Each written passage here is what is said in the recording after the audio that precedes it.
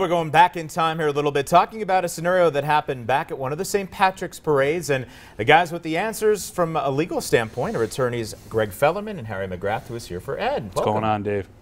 Well, good to see you guys. And it's also an interesting question here. So what happens, partying a little bit too much here for Jack in Scranton. He says, look, I was at the St. Patrick's parade. I was cited for an open container violation. Now I'm worried this will be on my criminal record forever. Is there anything that I can do to avoid this? Harry, is Jack set for life with this charge? Well, no, Jack. And the first thing that you should do in a situation like this, especially with a minor criminal matter, is get in touch with the lawyer. Time is of the essence with these things. I'm sure that on that citation there's probably already a court date. You need to get with a competent attorney who's going to be able to take steps to allow you to enter a program where this offense is ultimately going to be expunged. It's not going to happen overnight, but if you do your due diligence and you follow through with the steps that the court orders, then it's very likely that this minor offense could be removed from your record as time goes on.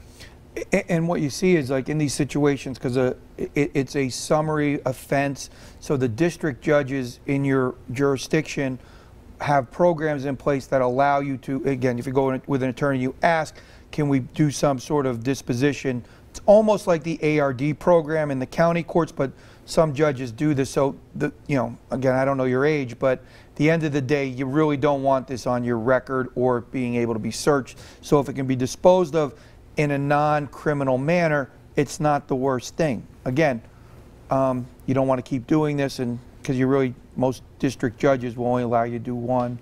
So, I mean, it sounds like there are some alternatives for them.